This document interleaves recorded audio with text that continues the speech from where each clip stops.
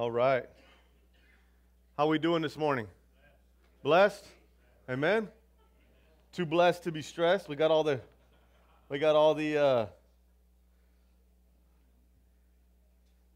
what do they call it? I'm drawing a blank.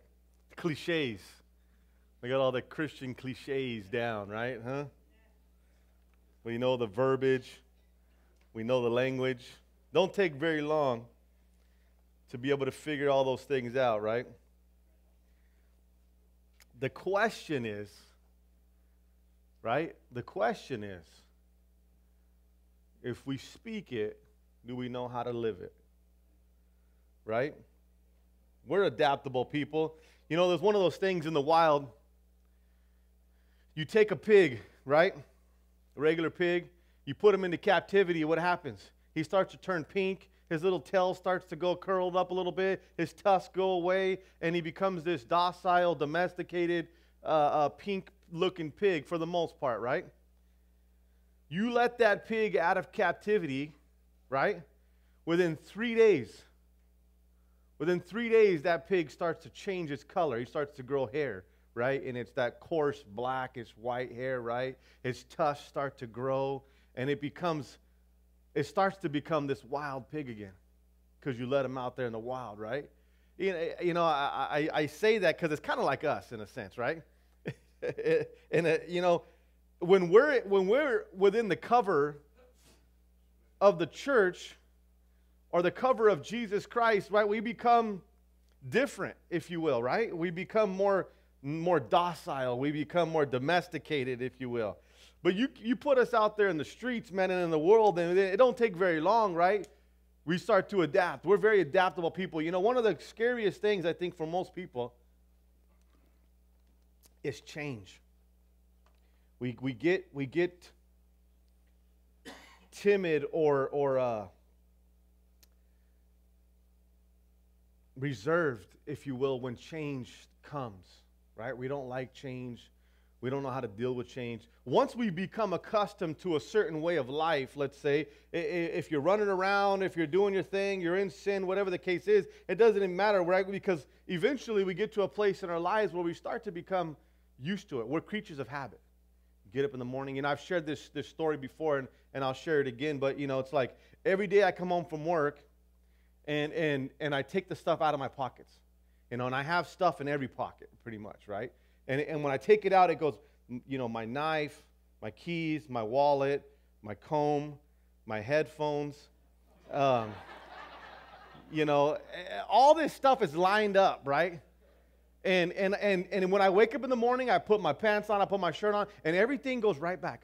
My headphones go in the right pocket, my knife goes here, my wallet in the back right, my comb in the left, whatever, my phone in the left front pocket, right? Everything goes in a certain pocket. But sometimes my wife will need to grab something out of my wallet, she'll need to get the keys or whatever the case is. If it's not laid out where I left it, I'll forget it.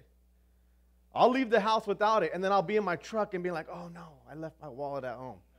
But how did I forget it? Because I'm so used to being this creature of habit that I set these things up, and if they get moved, and it might be like organized chaos where I know where it's at. And it might not be the right place, but I know where it's at. And so when I go back to get it, if it's not there, there's a problem. Who moved it?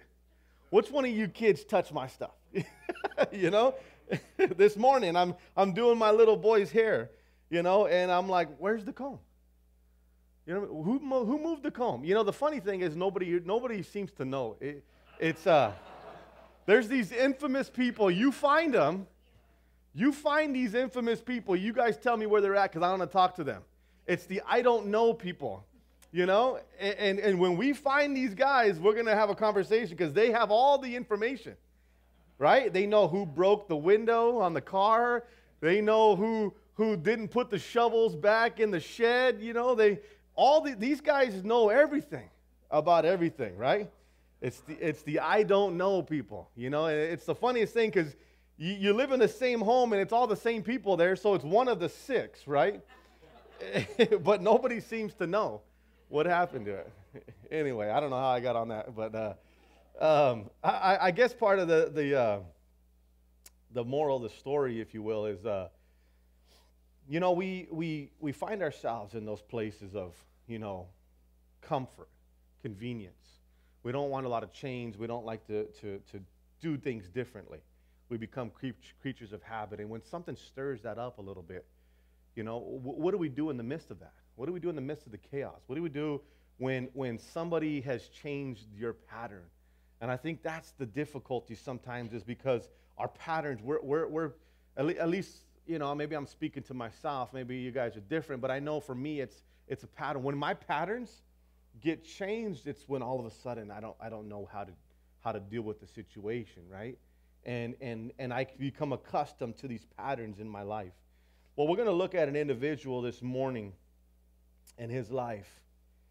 And I tell you what, man, this individual's life was stirred up a lot. We're going to be in Philippians chapter 3. We're going to look at a few verses. I don't know that we'll get through the whole section, but we'll see what we can do, and we'll try to get through it. But you guys will get the gist of it. I've asked myself this question, and this is kind of a question that was, I guess, presented to me young in my faith. And it was the question of, what do you consider the definition of success, right? What do you consider the definition of success? So if somebody asked you, I always liken it to, I never done this. I went to high school in 9th grade, and then we got kicked out, and I went to continuation school and all this kind of stuff. So I never had the high school reunions, I didn't do the dances and all that kind of stuff that a lot of these kids did and all this. And then you go back and you meet all your high school buddies and friends, and that wasn't my life. I never did that, but some people do. But I kind of liken it to that. Let's say you went back 20 years to your high school reunion, and you've seen all your old friends there, and they ask, well, what are you doing now? The question, it comes up, right? Well, what are you doing now? Where are you working? What's your life look like? And do you look at your life 20 years ago and look where you are 20 years down the road, and you say, man, that's exactly where I wanted to be. This is where my life was. This is where I seen my life in 20 years, and now I'm meeting these people that I went to high school with 20 years ago at our reunion, and they ask you that question, well, what are you doing nowadays? What's your life been like? And then you ponder the question and you ask yourself that very thing. Do I look at my life and I say, man, I've lived a successful life. This is what I pictured myself doing 20 years ago, or 5 years ago, or 10 years ago, or whatever the case may be. And do you look at your life as it being successful, and not successful in the sense or definition of what the world's standards would be? But if you're a believer and you're a Christian and you're looking at your life as a Christian and you're looking at what God would call you to, do you look at your life from a Christian standard and say, that's a successful life? And what does that look like? So I look at Paul, and you look at Paul's life, and you ask yourself that question, and I've often asked myself that question, and it was kind of one of those things where it was presented to me, but it was also one of those things that I had to come to grips with in my life, because I was young when I started running around. I was 10 years old when I was running around drinking and doing drugs and stuff, and I had to grow up at a young age. And I remember from 10 to probably 19. So probably 9 good years of living in a life of rebellion and running. I grew up in the church. I knew about Jesus. I knew of Jesus, but I didn't know Jesus. I didn't know him on that personal level. I knew of him. We went to Sunday school. I went to vacation Bible school. I sang all the songs, Noah is going to build an arky, this little light of mine, the Bible tells me so, Jesus loves me, right? All these different little hooks and songs that you sing as a kid, and I went to Awanas and did the Bible verses that you had to memorize and run the relays and go through the books and all this kind of stuff, But I still wanted to dabble in the world. I still wanted that little bit of pleasures from the world. I didn't want to give it all up. I still liked the music I listened to. I still liked my rap music, Mac 10 and Tupac and All these guys as a kid, man, I didn't want to give it up. And then relationships, right? I didn't want to give up the not that I was in a relationship or had a girlfriend or any of that, but it was just the desire for that. One day, let's say that presented itself. I didn't want to give up that, I have to be married now. I can't just go date this girl and be with her and sleep with her and everything be fine. I've got to look to this other future that I was afraid of and didn't want no part of, And so you kind of rebel. And then you think to yourself like, I've got to change my life and come to Jesus. I got to stop, doing the drugs. I got to stop doing this. I got to do all these things first, and then I'm going to come to the Lord when I'm at that place.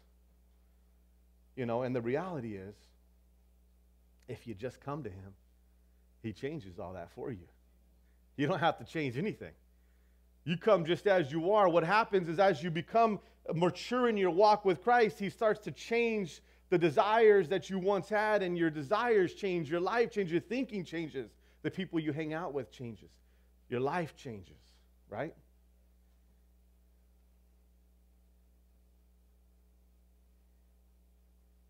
And I always had goals. Well, why don't we pray and then we'll kind of get into it. Father, we come before you again and we thank you for this morning.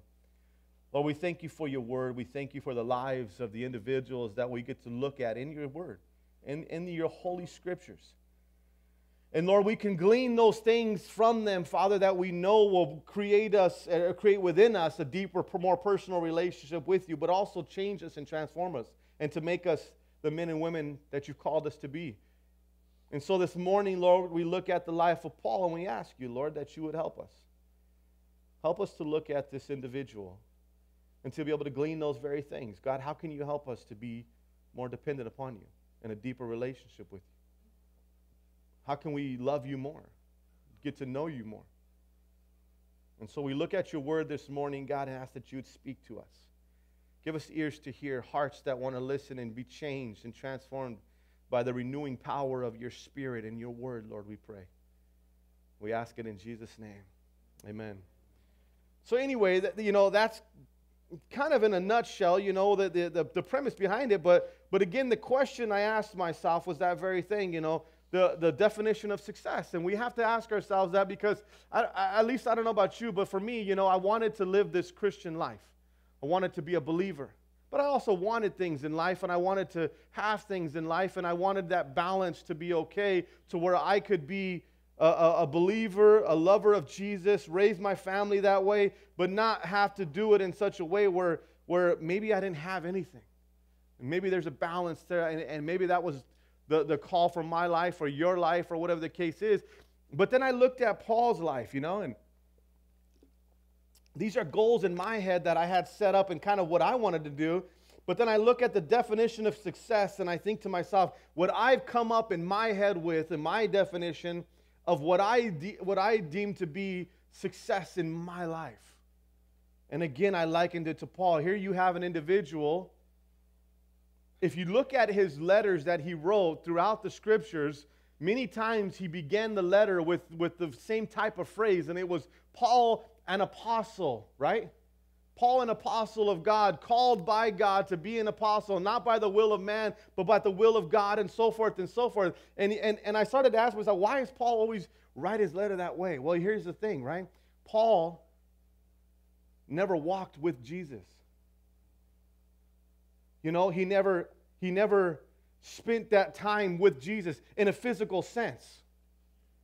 Now, Jesus revealed himself to him and revealed the beauty and the gospel and the message of the scriptures to Paul on the road to Damascus when he was blinded, not only spiritually but physically. Paul was a Pharisee of the Pharisees, Sadducee of the Sadducees, right? This guy was learned and was raised in the books and the knowledge of the scriptures and the law and so forth, right? He knew all these things.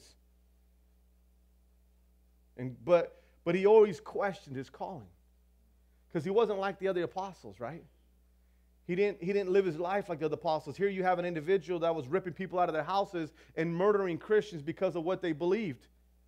And then you had him now preaching the same gospel that he would rip people out of their homes and kill them because they preached or they believed in. And now he was doing the same thing. So you can imagine when his friends caught wind of this and seen him, they would question his faith, right? Or question his authority. Who is this guy? You know, one day he's out there killing people, and now he's proclaiming these very things. Who is this guy that he says that? So you could imagine not only that, but you might have that same thing take place in your life, and you have your family and loved ones around you, or maybe people next to you, or whatever the case is, that might claim that you're fake, and it's not real. And I believe Paul had that in his head. So very often he had to always share with what he was called and why he was called, and that God himself had called him, right? I'm an apostle. Not because I just woke up one morning and said, you know what, this is what I want to be, but because God pulled him out of the pit of hell, right? And called him to be, and God gave him that authority. And so at the end of the day, if we realize and understand the scriptures, and we know what they say, that all authority has been given by God, and you come and you go against what Paul's calling was, then you, in essence, are fighting against God himself. Because all authority had been given by him, right? And so Paul, many times, he found himself in that place where people would question whether or not he was real. So here you have a man who was questioned whether or not he truly was a believer. He was shipwrecked. He was cold. He was naked. He was homeless. He didn't have a place to lay down his head. He tent made, so he made tents. He would do little side jobs here and there to get a little bit of money to be able to continue his journey. If somebody opened the door for him and let him in their homes, then he would come in and he would sleep in their home. Maybe they would break bread with him, give him some food. If they didn't, what would he do? He'd shake the dust off his sandals and he'd keep on going to the next place, right? And so forth and so forth. And he was received by people, but he never asked anybody for anything. And he went about it in such a way where he wanted to make sure that he wasn't a burden upon anybody. Not married, no kids that we're aware of. Didn't have this fancy job. Nice home. They stoned him to death, threw him out of the gates. And this the same man that got up and went right back into the gate said, I'm not going out like that.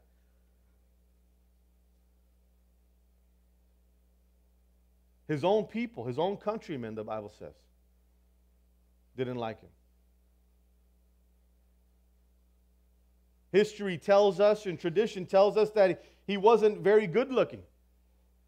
Maybe shorter, red hair, kind of big nose, you know. Wasn't anything to look at. So you think about his life and you look at his life and he didn't have much going for him.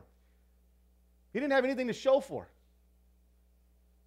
Would you look at that man's life and to yourself and you say, man, you know what? That's probably one of the most successful people, successful lives in a spiritual standpoint, from a spiritual perspective. That's probably one of the most successful lives that has ever been shown and revealed to us in the scriptures. Would you look at that and say that? Because it might not be your definition, it might not be my definition. But the definition of what Jesus Christ calls success, this man is probably one of the most successful people that's ever lived. But would we look at it that way? Because the world ingrains itself within our lives and teaches us what is success.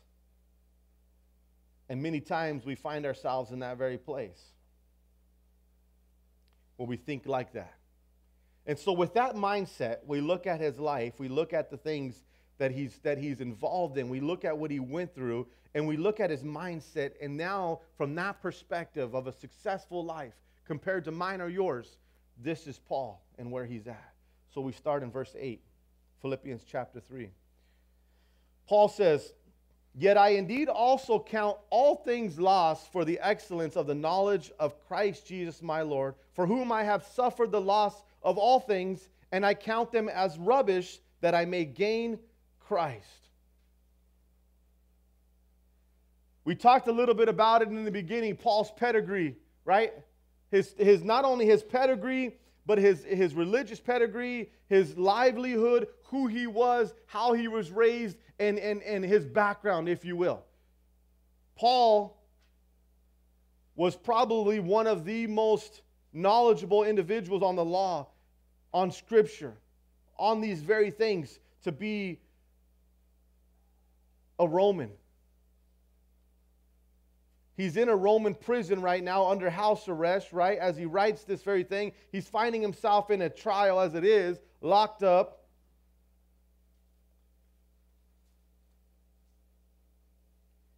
And he would count all these things as a loss in the view of the excellence of the knowledge of Christ Jesus.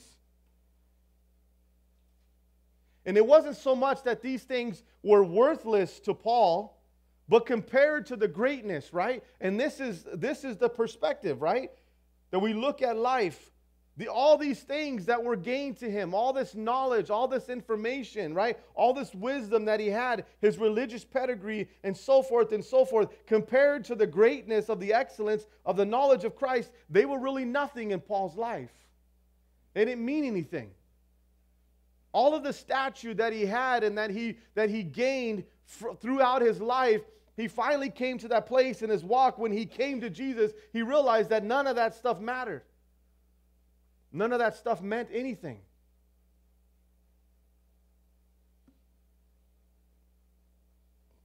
Compared to that greatness. And Paul puts here a personal relationship with Jesus Christ at the very center of the Christian's life. And he joyfully accepted the loss of all of the things for the greatness of this personal relationship.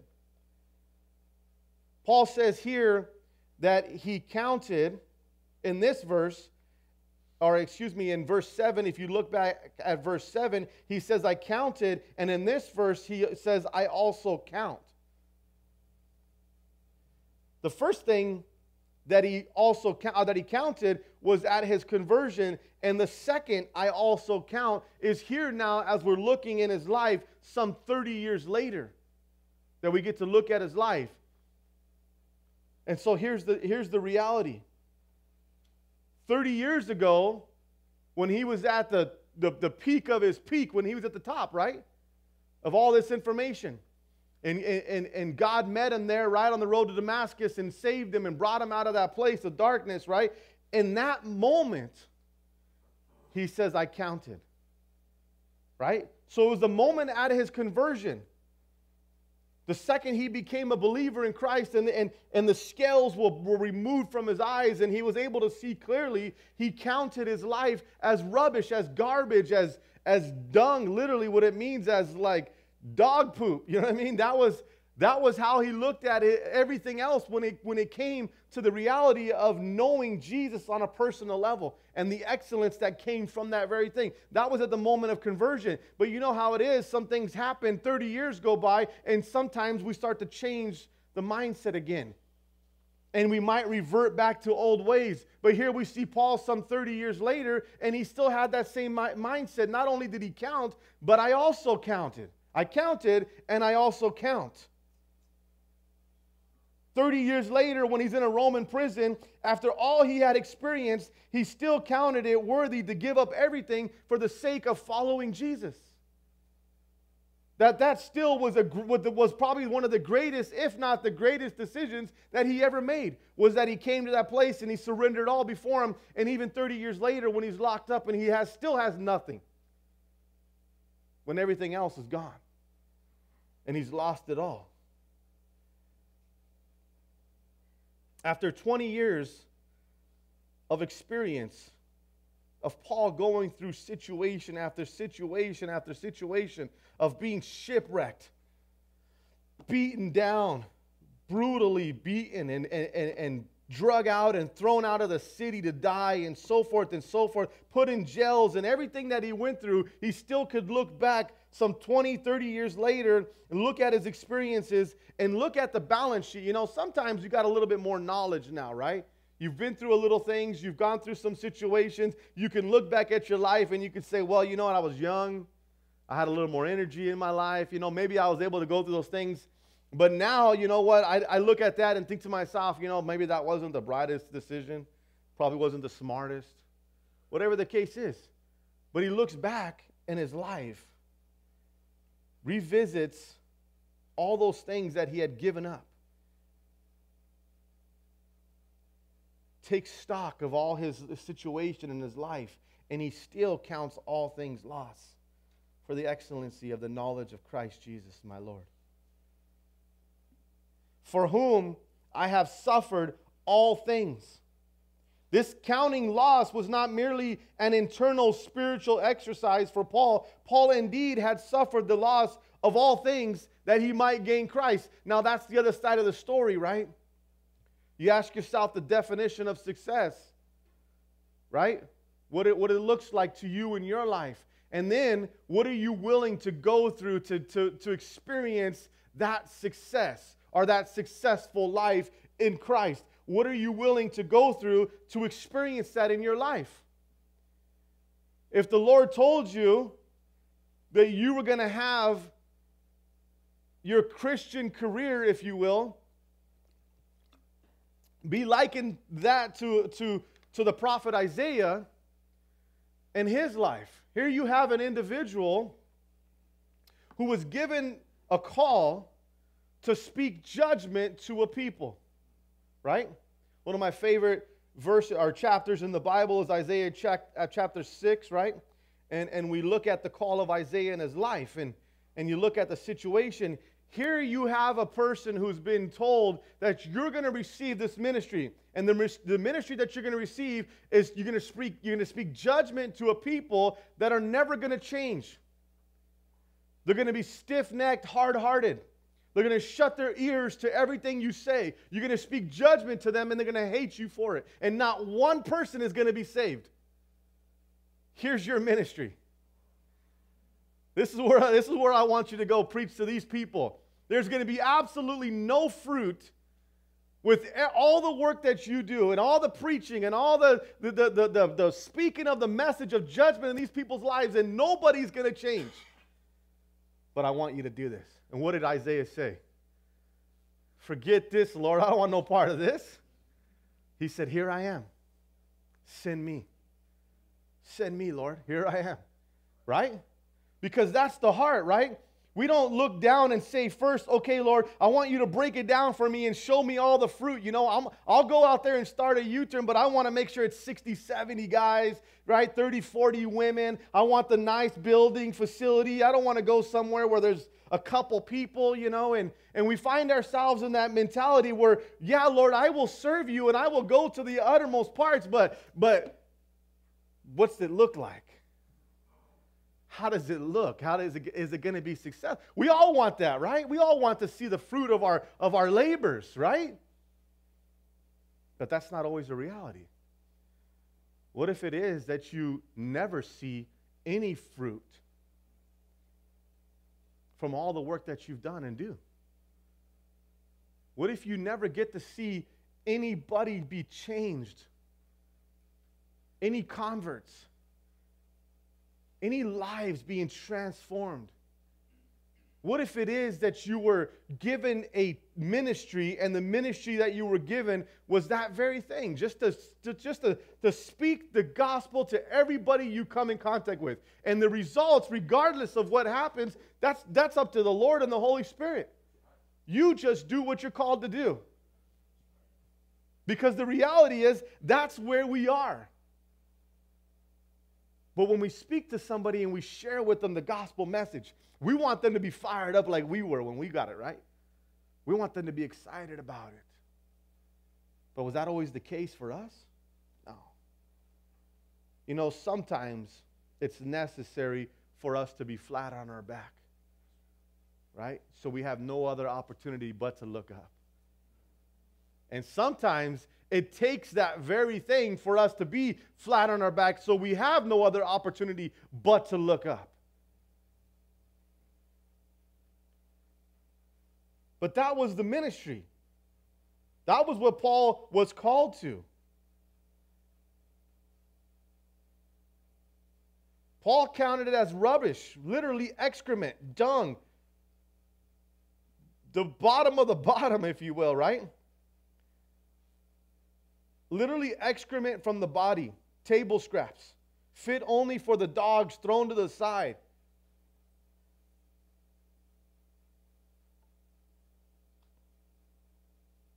That's what he considered it. You see, everything comes secondary. Or should, I should say. Everything should come secondary when it comes to where Christ sits in our lives and the knowledge of Him and knowing Him on a personal level. There's a word in the Greek, it's called gnosko. And that means to know experientially, right? In other words, it's to know something or someone from an experiential level, right? In other words, you've gone through that situation. You've walked with Jesus. You know what it means to walk with Jesus. You don't just tell somebody, hey, you need to give your life to Jesus because this, and this is going to happen. But you tell somebody you need to give your life to Jesus because I know what's going to happen in your life because I've been there, done it. Right? It's that gnosko. It's to know through experience. I've walked that life. I've walked those paths. I've gone through those places. I've been in that dark despair and anguish and lonely and sad and all these things and helpless. And I've been in those moments and I know what the answer is for you if you come to that place in your life and you just surrender and to watch the life that God pours into you when you finally come to that place and say, okay, I'm done. I'm done. I give up. I surrender. Right?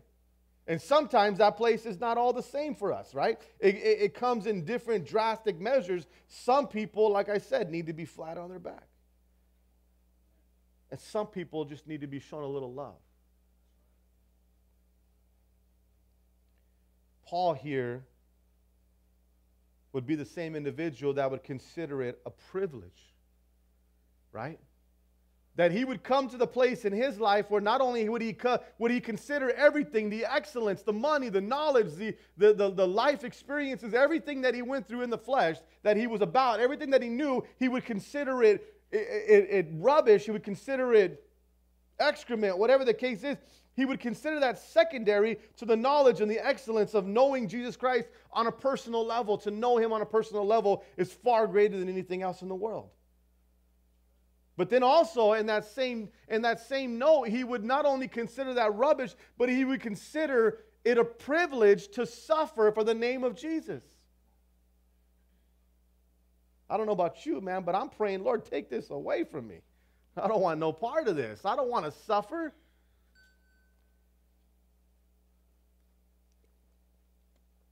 But imagine you come to that place of maturity in your walk where you see the struggle. You see the trial. You see the call to suffer. Are you willing to suffer for the name of Jesus? I mean, let's be real, right? How many of us have suffered from our own, self-inflicted gun wounds? You shot yourself in the foot. You're suffering because of it. But the reality is you shot yourself. You know what I mean? You only got to look in the mirror and say, okay, well, that's your fault. You did this. You know? You're not being persecuted because you went and stole something and then got locked up for robbery, you know, and you're facing all this time. Oh, Lord, I'm being persecuted. How could this happen to me? You know? No. It was your own stupidity. Shouldn't have been there. Or you're hanging out with the wrong people. You know, what's the saying now, right? You play stupid games, you win stupid prizes, right?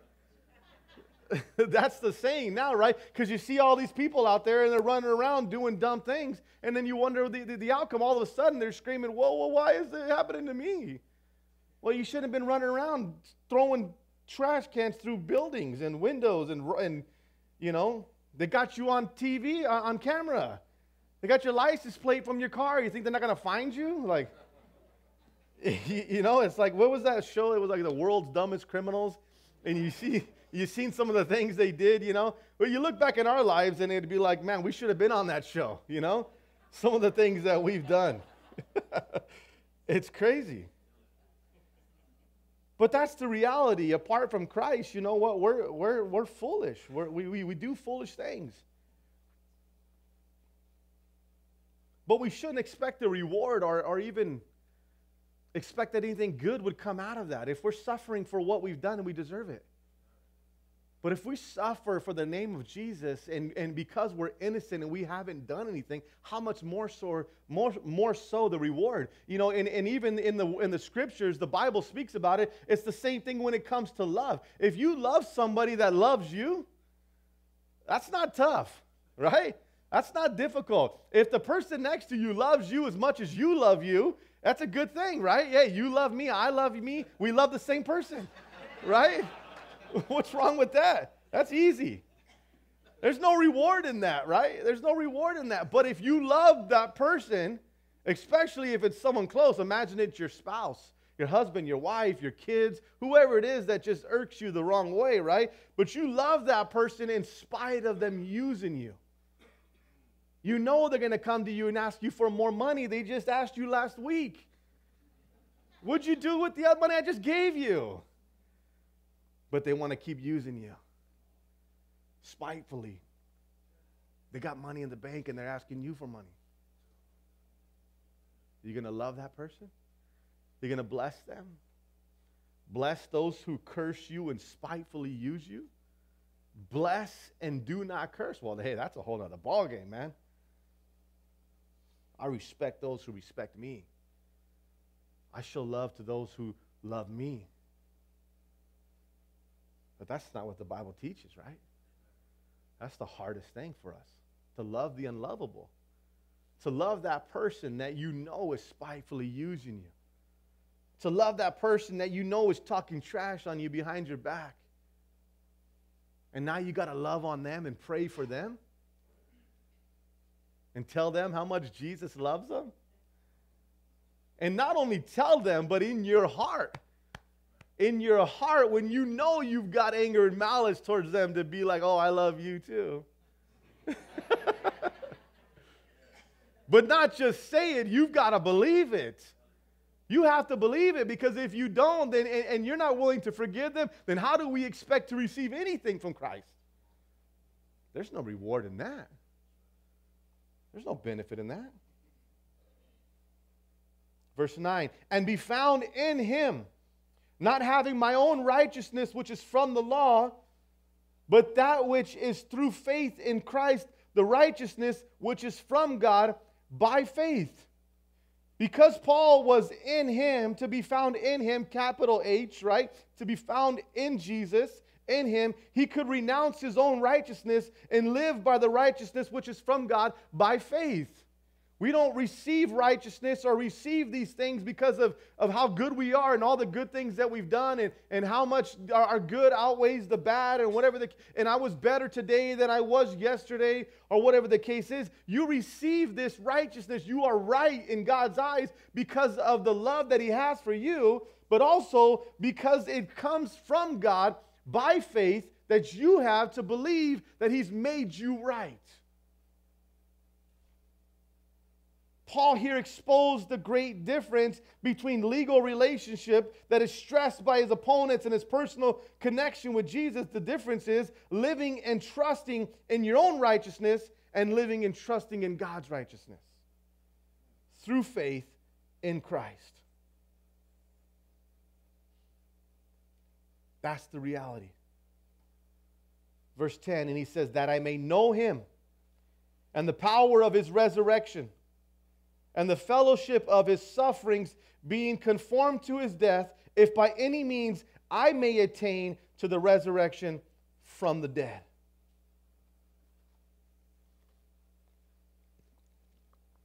This was a simple plea of Paul's heart.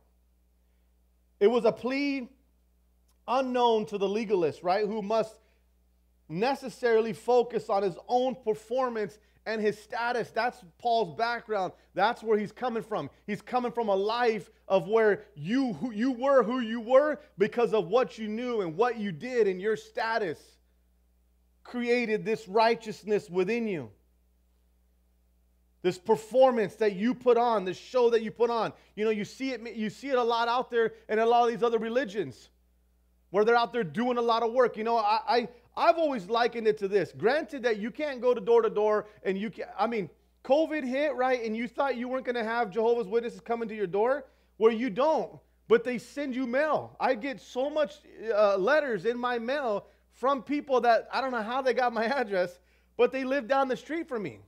They're still doing their religious duty. They have to reach out to a certain amount of people, their quota, whatever it is, that they have to meet to preach their gospel to people.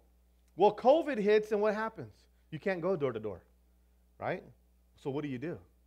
So you just start sending them mail. You know what I mean? And now I get letters in the mail from the Watchtower and Society and all these different people. But you know what? Here's the thing.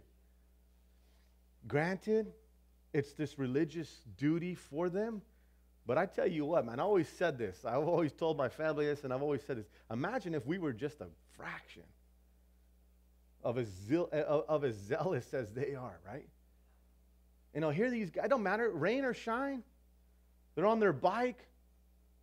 You know, Mormons, Jehovah's Witness, right? Whatever the case is, they're on their bikes, they're traveling around, they're going door to door, they're telling people, they're passing out their pamphlets, they got their person they're training next to them, and they're going out there, they're doing their thing. Right? They're doing their thing.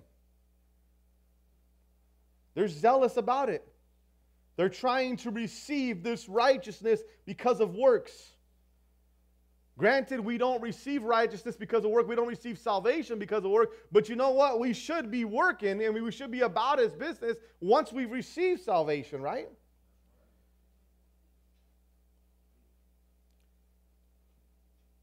Paul said, man, that I may know Him in the power of His resurrection. This was a simple plea of Paul's heart. To know Jesus, we talked about it a little bit, the gnosko, right? To know Jesus on a personal, experiential level, not his historical life. You read about Him. You read a lot about His life. Maybe you've read the Bible multiple times. But it's not the same. It's not the same as knowing His moral example. It's not the same as knowing His historical life. It's not the same as knowing His great work on our behalf that He's done. And those are all great things to know, but that's not what it's about.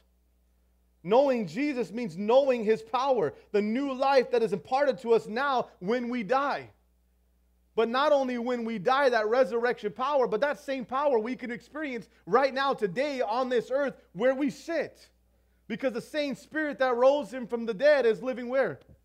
Within every one of us that claim to be believers in Christ. That same power lives in us, that new life power.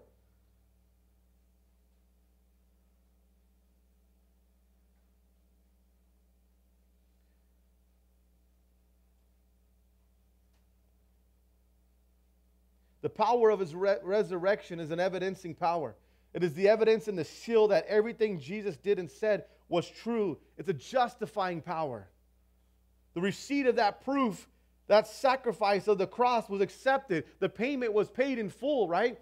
That power that was displayed when Jesus gave His life so that we could have life. But not even the power of the resurrection, the justifying power, the proof and the evidence of His sacrifice that He made, but the fellowship of His sufferings. Knowing Jesus also means knowing the fellowship of His sufferings. We talked about it a little bit earlier. It's all part of following Jesus and being in Christ. We can say that suffering is part of our heritage as children of God. We get to be part of the family of suffering. How many people are excited about that? Huh? Right? We get that. It's a privilege. That's an honor that you and I, because listen, not everybody gets that. Let's be real. Not everybody's worthy. Not everybody has been found worthy to suffer for the name of Jesus. That is a privilege for believers. Like I said before, man, we've suffered for a lot of things in our life. Whether you know it or not, man, look back in your life and think to yourself how many times that you've suffered from things that you've done in your life that we've created. Maybe you are right now in this place this morning.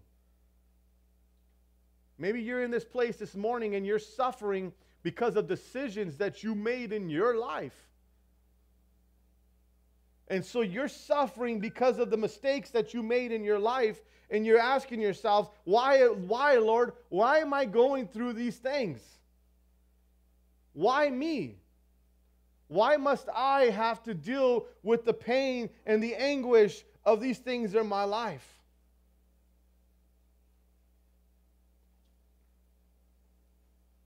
I think a simple change of perspective could help in that situation. Because the reality is, it doesn't matter whether they're self-inflicted gun wounds or you find yourself in that trial this morning because you're suffering for the name of Jesus, because you've given up that old life. You've died to that old man or woman. And right now you're walking with Christ, and now you're dealing with the repercussions of that very decision to follow Jesus. Regardless of the situation. A change of perspective in realizing the privilege and the honor that it is, instead of playing the victim and saying how bad it is. Because we talked about it before. I've shared with you guys on Wednesdays. We were going through the book of James, and we look at James's life, and it's coming to that place in your walk where you consider it not only a privilege, but you look forward to that moment because you know it's going to make you a better person. And how does that happen? It happens through circumstantial situations that are evident in your life, and then your faith can be evident to those around you, right? In other words, it's the situations that you're going through right now. It's the difficulties that you're going through right now. When you have victory and success in the midst of those, people around you get to see that very thing. I don't know about you, but I love seeing somebody that I went through the ministry with or walking with the Lord, or whatever the case is, and to see them years later having victory and success in their life, it gives me comfort. That I know that, hey, you know what? It's not every day that you see walking and leaving and running back to the old life. But you know what? It's the little glimpse of hope that we get to hold on to say, you know what? Somebody can do it and have victory and have freedom from the bondage of sin in my life. And if they could do it, I know I could do it. And that's the blessing to me, and the honor and privilege of being able to just live my life is let me give you that hope if there's no hope. Because when we're in the midst of our situation and our sin, that's where we find ourselves, hopeless. There's no way out. I don't know about you, but that's where I was. There's no way out. There's no way that this ever could get better. There's no way that I could ever have hope from this situation because I'm in despair.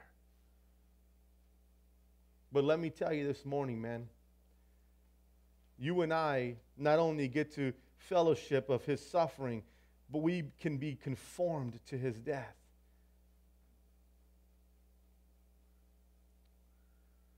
That I may attain the resurrection from the dead. Paul wasn't focused on dying, morbidly suffering the death in the Christian life. He saw it as a necessary way to the goal of the resurrection life right now and the ultimate resurrection from the dead. Suffering was worth it. And he considering the greatness of the goal of resurrection from the dead, that one day that you and I have this hope. Thessalonians tells us, right, to comfort one another with these things, with these words, with these sayings, that you and I one day have the hope that we will spend eternity with Christ in heaven. That's what separates us from everybody else. Remember again, Paul wrote this having experienced more suffering than probably you and I will ever experience. He wrote it from the custody of Roman soldiers in a Roman jail. And he didn't write it because of this theological theory that he had, and he thought to himself, you know what, this is a pretty good theory that if you could suffer, man, that you could experience this great resurrected life that Christ... No, this wasn't a theory. This wasn't some theological theory or idea that Paul had. This was a lived out connection that he had with God. This is something that he went through with God on a daily basis and regularly happened in his life of suffering and being broken and being torn down and all these things. And he had victory and success, and he lived it out, and he proved it by his own life, experientially. right? Through experience. He knew God on this personal level because he went through it. He's been there and done it. And then in closing, 12 through 14, he says, not that I have already attained or I'm already perfected, but I press on, that I may lay hold of that for which Christ Jesus has also laid hold of me. Brethren, I do not count myself to have apprehended, but one thing I do, forgetting those things which are behind and reaching forward to those things which are ahead, I press toward the goal for the prize of the upward call of God in Christ Jesus. Amen?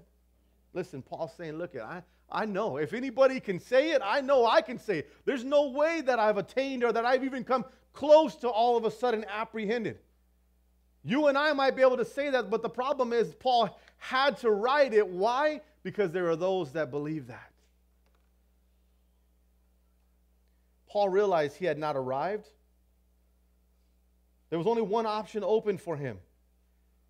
If he hadn't arrived and he had gone through all these things and he had experienced all this heartache in his life and suffering and so forth, and he knew in the midst of that he hadn't arrived, then he can be able to share to us. So then what's the natural response? Press on. Keep pushing. Keep moving. There's no other response. Keep doing it. Keep on suffering. Keep on going through it. Keep on doing what you're doing because there's no other option. It's not an option. The problem is when we give ourselves the option, now we've given ourselves a way of escape. When you don't give yourself an option, like every day I wake up in the morning and I go to work, I don't sit there on my bed and say, you know what, maybe I won't go today. You know, maybe I won't pay the mortgage. And, you know, I think today, today's a good day, I'm going to stay home, and not go. It's not an option. I'm like a robot. I get up and I brush my teeth and wash my face and I get dressed and I push my stuff in my pocket and I'm on the road. I don't even know half the time I'm driving sometimes. I just show up to the job site. How did I get here? I don't know. Waze helped me. Thank God for Waze. No joke though. Literally, I'm like, I'm doing a job right now in San Pedro. I don't know if you guys are familiar with the area, Terminal Island, over the 47 bridges, right? Right there, Fort MacArthur. 2 hours there, 2.5, 3 hours home every day. 5.5 hours I'm sitting in this truck. I just finished the book of Revelation listening to it, Pastor Chuck. And awesome book. But if I think about how many hours I'm spending in this car, it starts to have an effect on me. So in essence, what I've done is I've kind of like, I've escaped my body. I'm not in there no more. And I'm just driving, I put it in cruise control and I just go 5 miles an hour, in traffic. But no, you know what, it's like, I've become so used to it. So it's like, if you're not used to that driving, you're going to jump in that car and you're going to die, right? You're going to be like, oh my gosh, what am I doing? Look at this traffic, another accident? Yeah, there's another one, it'll come up. But it's so kind of, and it's not even anywhere in comparison, but as you go through these sufferings, as you go through these trials, you don't get better at it. They don't get easier. We become better equipped, right? We become better equipped to be able to deal with the struggles, the difficulties. And that's what Paul says here, right? He says, listen, I haven't attained. I'm not perfected. Trust me, I'm in the same boat you guys are in. I don't get it sometimes, but I do it because there's not an option. This is it. This is my life. This is the life I've chosen. This is the life that chose me, right? This isn't an option. You do it. You don't quit. You don't give up. You don't go back to the old life. It's not an option. There's only one option: to press on. Keep pushing forward, right? Keep on keeping on. Fight the battle. Run the race. Because you're not happy you just got in the race, and you're not happy because you got a number on your shirt you're running. No, you want the prize. I don't know about you, but I want the prize. Paul realized he hadn't arrived. There wasn't an open option for him. He says, but I press on. You put his hand to the plow, and he refused to look back. Luke chapter 9, verse 62. That's the heart. Put your hand to the plow. You don't look back. You keep on trucking.